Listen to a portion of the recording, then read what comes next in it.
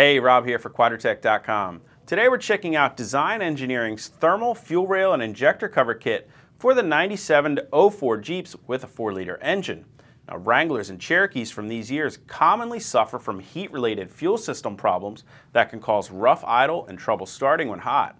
DEI's cover kit insulates the fuel rail and fuel injectors to keep fuel temperatures lower, reducing the chances of vapor lock and common misfiring problems experienced by those with late model 4-liter engines.